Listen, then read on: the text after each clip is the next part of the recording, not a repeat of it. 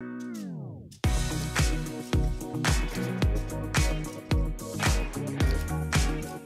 guys, so today we're going to be making a set of wirelessly controlled animatronic eyes.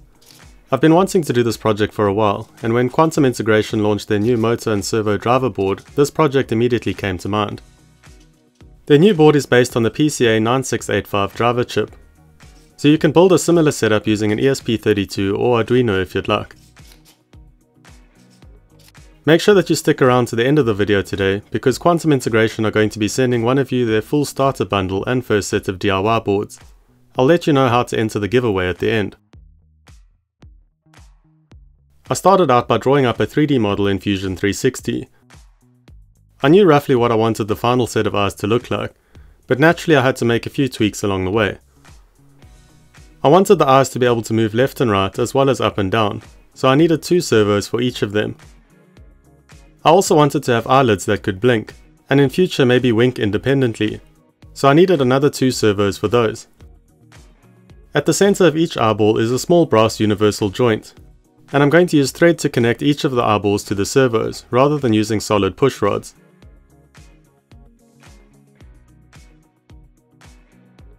I had to go through a couple of trial prints to see what tolerances and clearances worked well. My first eyeball was too big and got caught on the eyelids, but making them too small also left large weird gaps between the eyes and the eyelids, so that was not good. But eventually I had a set of 3D prints that could be assembled into a working set of eyes. I'm going to be using these 2 small universal joints. These were just ones that were locally available. I'll try and link similar ones in the video description, but you might need to make some minor adjustments to fit the ones that are available to you. You'll also need a range of M2 screws and nuts, and then some cotton thread or thin string to connect the eyeballs to the servos. Let's start by adding the thread to the eyeballs. We just need to glue a 10 cm length of thread to 4 opposing inside edges of each eyeball. We can then press the universal joints into the 3D printed bases. Mine are a tight fit, but if yours are a bit loose then you can hold them in place with a little bit of glue as well. Just make sure that you don't get glue onto the joint pins or you'll lock it up.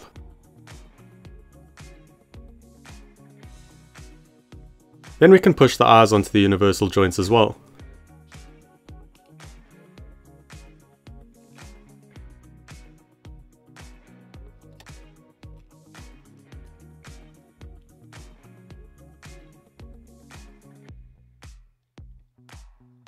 Now let's add our eyelids.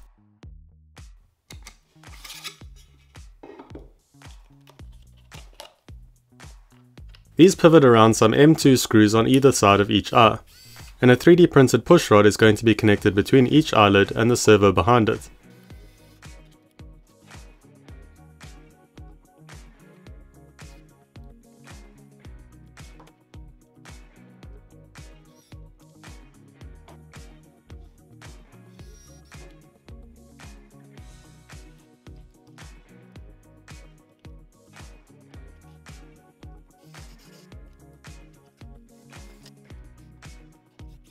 The screws need to be adjusted a bit. You want them tight enough so that they hold the components in place, but still allow free movement.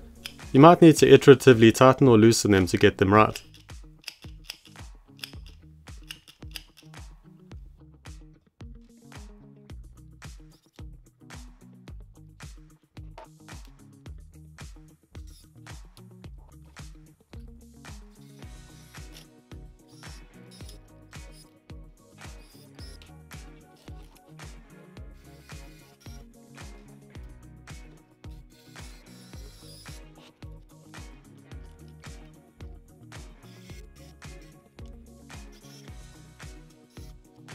Once we have our eyes and eyelids assembled, we can add our servos. I'm using 6 micro servos, 3 for each eye. These are just glued into place on the supporting faces as they're shown in the model.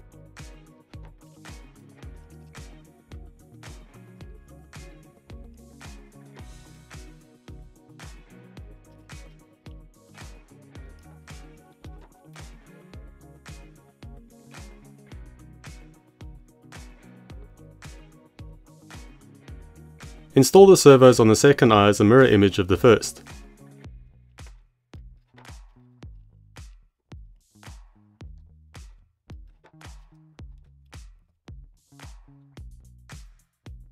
Lastly, tie the cotton thread to your two front servos. This was quite a fiddly job, so I struggled to do it on camera. Make sure that you tie them off with a bit of tension on the eye to stop it from wobbling. And also don't screw the arm into the servo just yet, as you might need to adjust it once the servo is powered and centered. With that done, the eyes are now complete and ready to add the electronics. As I'm using the quantum integration system, I need a builder base to control the eyes, and I'm going to use one of their 4 new DIY kits, the Motor and Servo Driver. This board allows you to control up to 8 servos and 4 motors with the I2C interface on your builder base, so it's perfect for the 6 servos I'm going to be using in this project. The boards come as a kit with all of the surface mounted components pre-soldered. You'll just need to add the through-hole ones. So let's get this board assembled.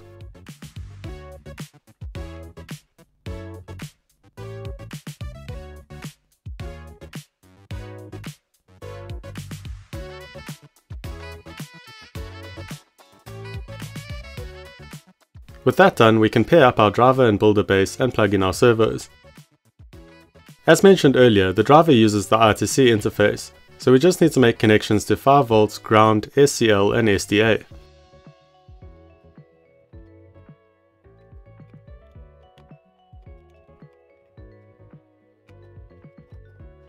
The builder base is going to get its power through the servo driver board, so we only need to supply power to the driver board. Then just plug the servos into the driver board and we can move on to programming it. I'll put all of the pin assignments and connection details on my blog post, which is linked in the video description.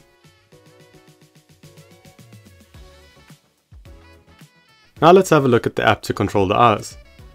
We've got 2 joystick inputs on the left, one for the left stick and one for the right stick.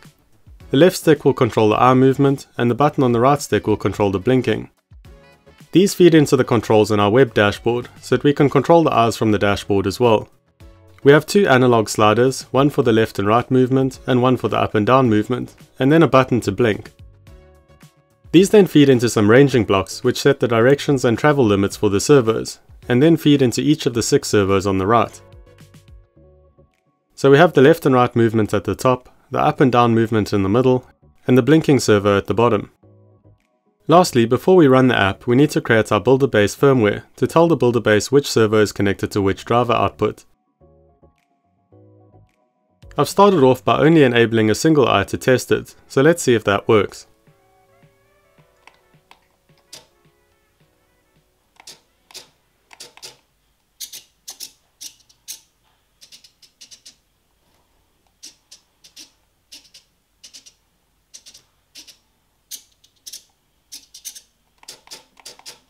It looks like the eye movement is set up nicely, and the blinking works well too.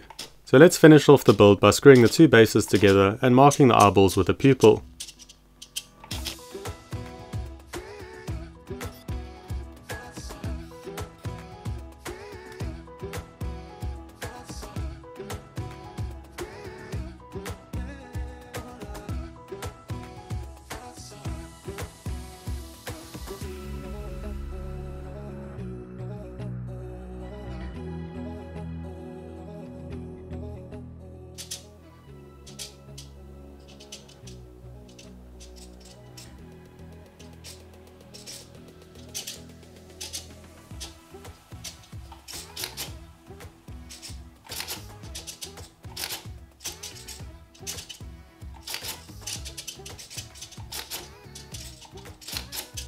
Overall, I'm quite impressed with how well these turned out. The blinking works better than I expected too, and the cotton thread to the eyes also holds up quite well.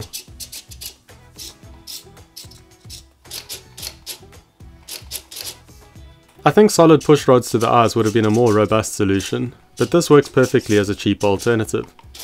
What do you think of them?